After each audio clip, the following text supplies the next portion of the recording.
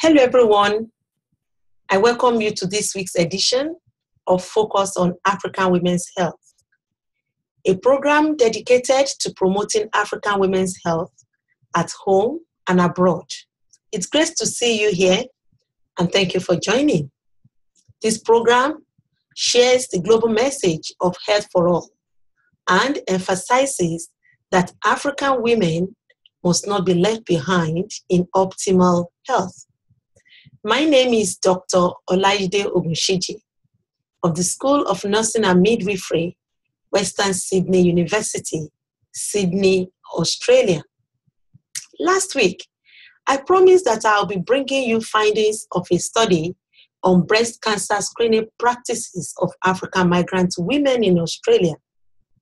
However, as we prepare for this year's Mother's Day, I felt that I should bring you this special edition of the program to celebrate mothers. It is a special edition because I am bringing Western Sydney University's initiative for this year's Mother's Day. I'm very excited about it as I'm part of this great initiative. Towards the end of this program, I will also bring a song to round up the program.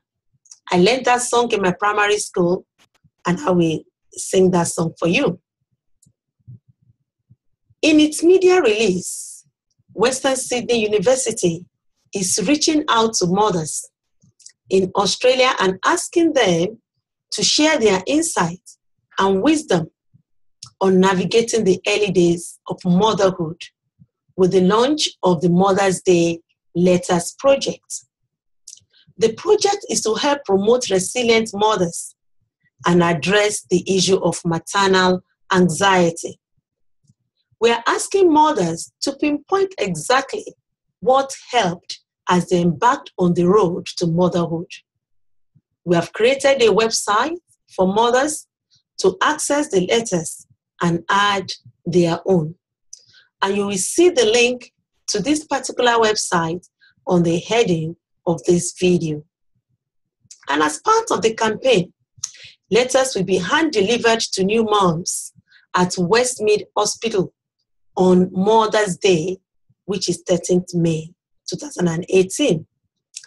The letters will also be available on a website for mothers to read and to contribute to. So I encourage you to write your own letter today and say hi to a new mother out there and share your experiences. Your letter should be addressed to a new mom in Australia and how you are able to navigate the early weeks of learning how to care for a newborn. All letters are strictly anonymous and your identities will remain protected. Please write a letter to a new mother today, and I will do so as well. In rounding up today's edition, like I promised earlier on, I'll be singing a song for mothers. This song will be sung in my primary language, in Yoruba, which is a Nigerian language. The song, simply translated, says that mothers are invaluable jewel. Mother, who carried me in her womb for 9 months and held me around for 3 years. Mother, a priceless jewel.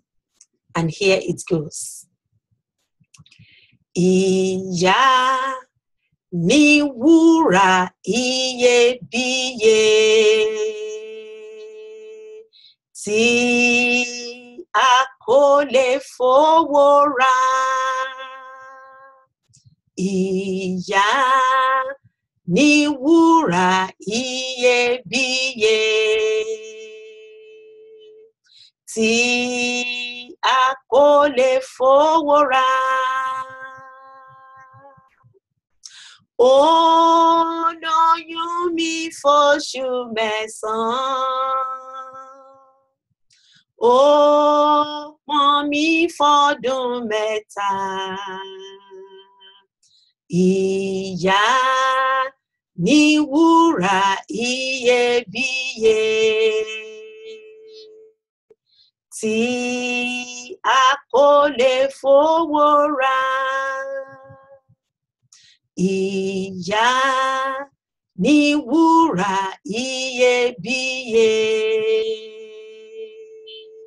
tí a kò lè fowó rà. Ó lóyún mi fóṣù mẹ́sàn-án. Ó pọ́n mi fọ́dún mẹ́ta. Ìyá ní wúrà iyebíye tí a kò lè fowó rà. That is it for this week. Thank you for being with me, and I look forward to seeing you next week, Monday. Meanwhile, I wish all the mothers happy Mother's Day as we celebrate their day on Sunday. Once again, this is Dr. Olaide Ogunshiji of the School of Nursing and Midwifery, Western Sydney University. Until next Monday when we meet again, it's bye for now. Thank you.